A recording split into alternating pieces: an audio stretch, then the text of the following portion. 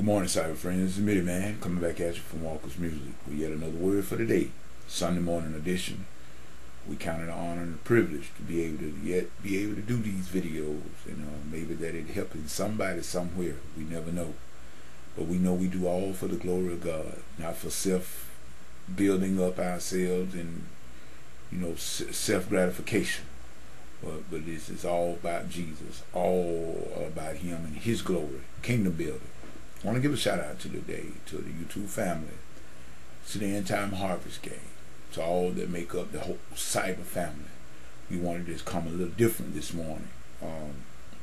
Wanted to say, Brother LA, I got your video, I got your email, and matter of fact, that's why I decided that I would go ahead on and do this video of mine, the word for the day, before I even check that video out, because I want to sit there and I want to soak that in. And you know what I'm talking about. I want to soak up everything, and I want to have my mind completely, totally free, so I can understand and look deep into this thing. I wanted to say also that when Jesus, like I said, this is an unusual video this morning, people. I got some things that I just want to break out the box right fast, and get everybody to see some things if I can.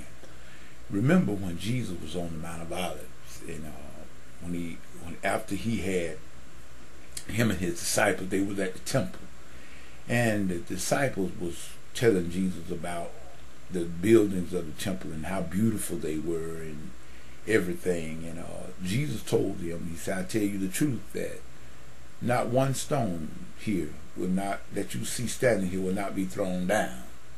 In other words, there would not be left one stone here upon another. In other words, Jesus was foretelling the destruction of that temple that did take place in 70 AD by the Roman general Titus Vespasian. I think Vespasian was the Roman emperor at that time.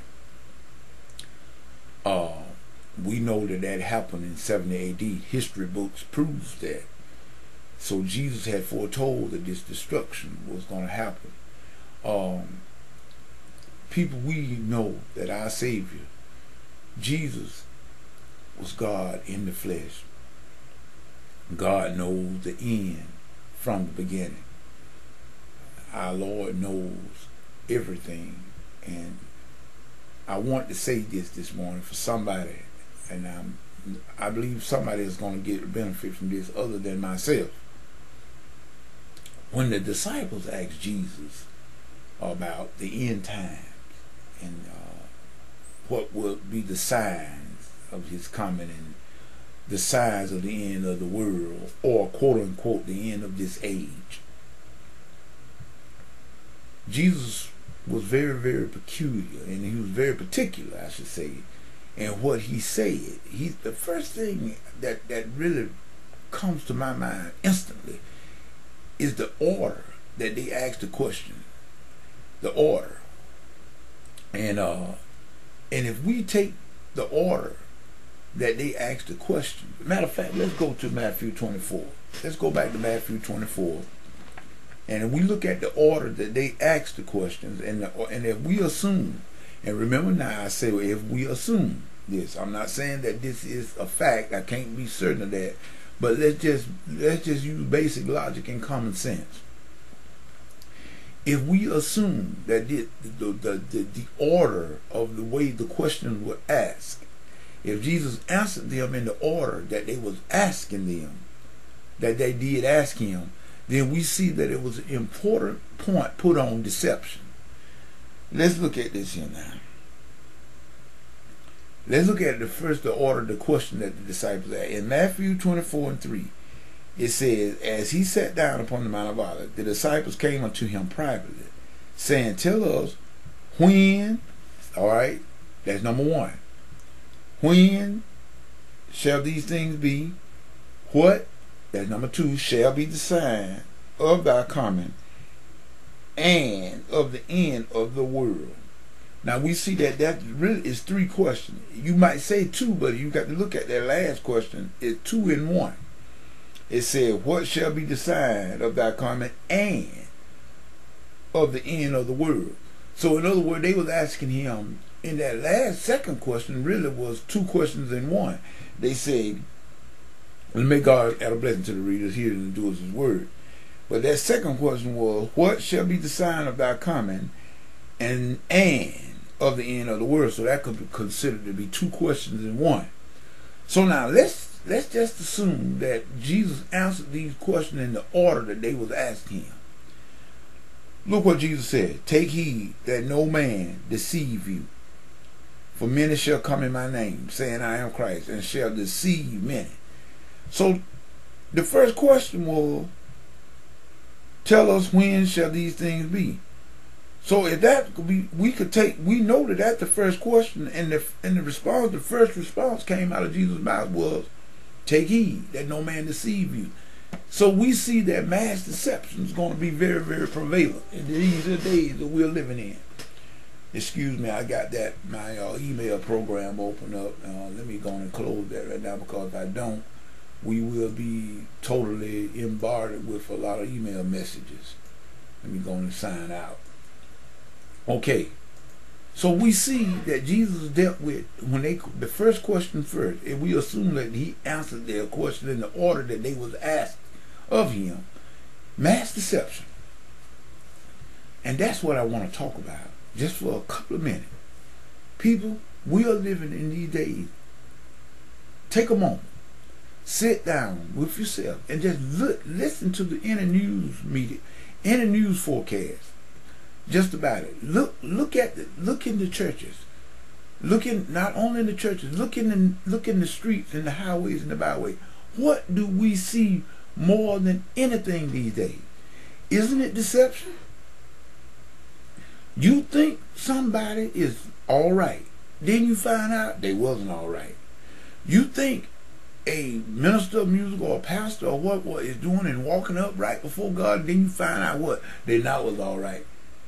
Deception. Deception, people.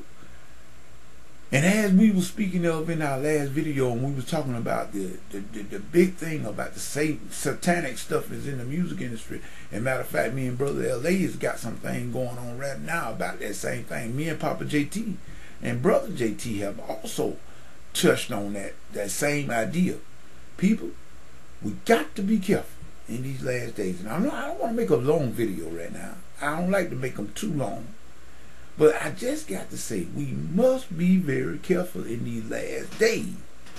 Because Jesus said deception. Deception. That was going to be the main ingredient to get a hold the masses. And you see, right now, we got so many people that are deceived. And people, I pray. I really do. I pray for those that are maybe got in Satan's clutches and being deceived by these here so-called bigwigs. These bigwigs. People, for what shall it profit a man, Jesus said, I believe it's in Mark, for what shall it profit a man if he would gain the whole world and lose his soul? So you see, Satan offered Jesus the kingdoms of this world, and he couldn't have, like I told you in the last video, he could not have offered something that didn't belong to him. It wouldn't have been a temptation. So what I'm saying, and I'm challenging the End Time Harvest Gang, all my cyber friends, let's keep watch out for this deception that Jesus told his disciples back down on the Mount of Olives. Let's keep our eyes open for this deception. And anytime we see it, let's expose it for what it is. I don't care who it is, people. See, the Bible tells us plain as day that judgment is going to start at the house of God. So first of all, with our own self, let our own self be true to what we believe. If we are following Christ, let us do it with sincerity and pureness of heart, not with old deceptive mindset. People, we serve a great God, and I feel that we should serve him in what, like Jesus said, spirit and truth. Let's not do things by deceptive manners. Let's deal with each other the way we want to be dealt with. In other words, Jesus said, do unto others as we would have them to do unto us. People, deception is very, very rampant these days. And it's across the board. So we must be very, very careful in our walk that we make certainly that we choose not to use these deceptive practices in our everyday dealing with each other.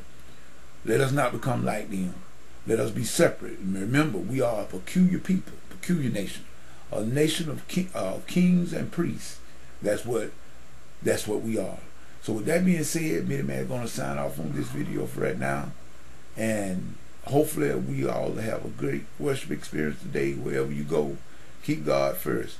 And remember, whatever you get and whatever you get into, if God is not in it, it is best that you come on out of it anyway. With that being said, this is Mitty Man saying peace. Goodbye.